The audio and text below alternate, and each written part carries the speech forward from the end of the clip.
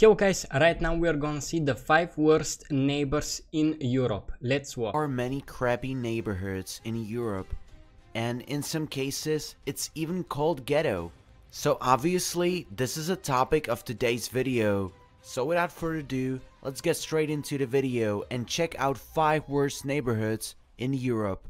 Number 5. Ferentori, Romania, Bucharest. Well, we are already back in Romania, and this is a country with a long socialist planning traditions that evoked in mass urbanization back in In Romania and Bulgaria we both have a lot of gypsies, and these people like to throw trash everywhere around their houses. They do not care about anything. days. And this urbanization has affected almost every city in Romania. Well, the first years after 1989 revolution caused end of housing planning by the government, so these neighborhoods were not getting any money. See, we have such places even in my town, but they are not as dirty as this one seems, at least not nowadays. Although when I went to a nearby town, I did see people throwing their trash from the windows as well. From the state. Ferentori is a typical example of post-socialist ghetto where many segregated groups now live. Fortunately, I can only see gypsies on this picture, but I still do not understand how do people don't care about living in such a dirty environment. things have changed a lot since then, when publications like Daily Mail were ranking Romania 4th See the on cars? the list of the most See, there was a Ferrari or a dangerous Porsche places in the world to visit, with almost 70,000 a crimes few meters committed ago. each year. Today, the neighborhood is starting to look just like a regular neighborhood in Bucharest, but there's still a bit of work left to be done. More and more families and working class people are moving in.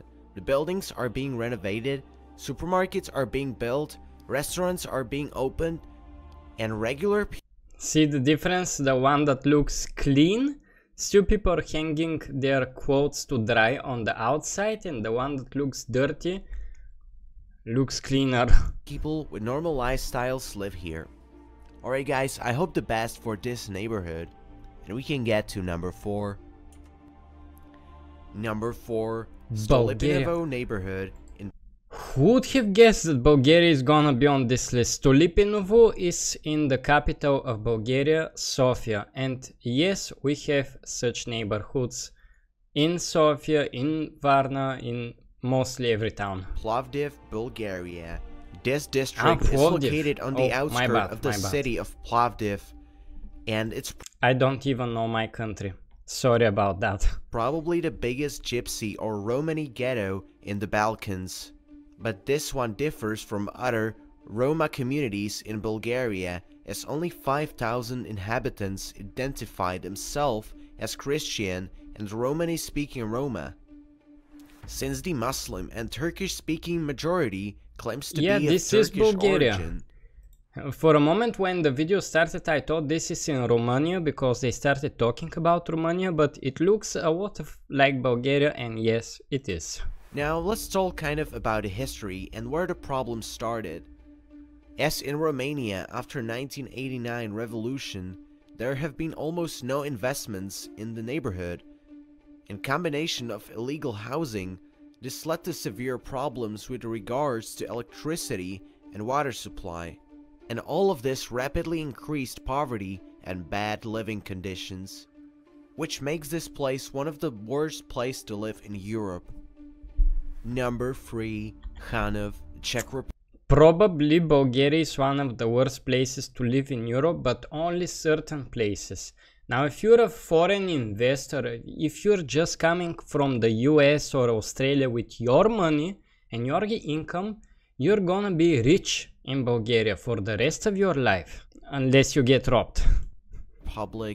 This small district in the outskirts of the most city has been built for miners that were working in the nearby factory in 1978.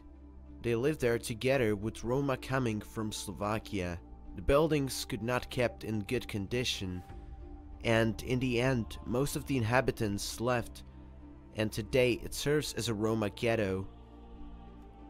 Living conditions there are so bad that the place is one of the worst ghettos in Central Europe.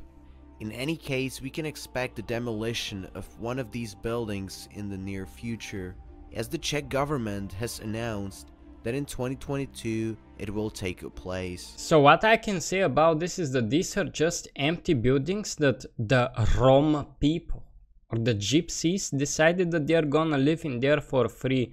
So it's up to them to keep it clean, but believe me when I say that they do not care about any renovations. They're just gonna put blankets on the windows and that's it. And they're gonna keep throwing their trash everywhere. Number 2, Luník 9, Eastern Slovakia. This location is not so far from the number 3.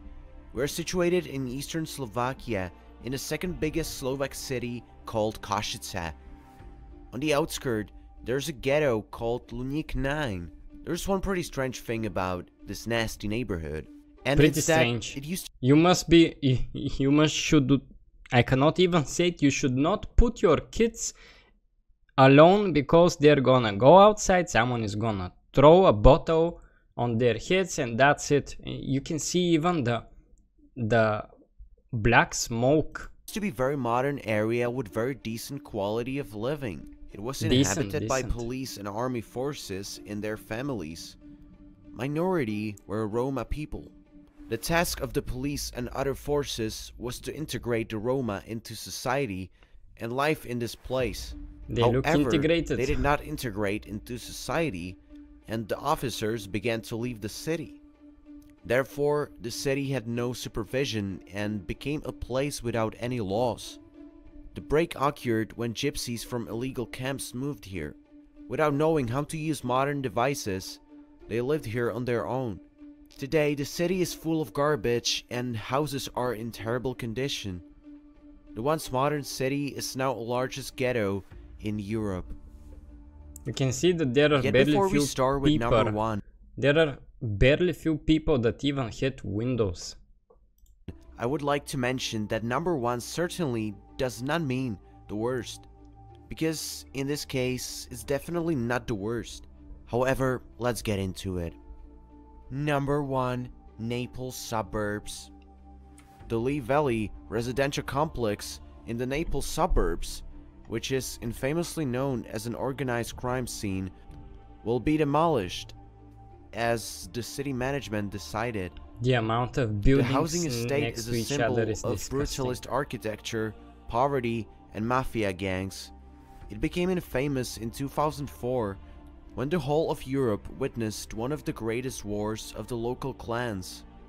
Residents of the housing estate now hope that the dark period in their suburbs would... I dare to say it's an interesting architecture, but I wouldn't like to live in such a building, even if it's brand new. Which was later made famous by the series, will end up with demolition. I think this was a pretty cool video to watch. What do you think about these neighborhoods? Also, if you're new to the channel, don't forget to subscribe. Bye.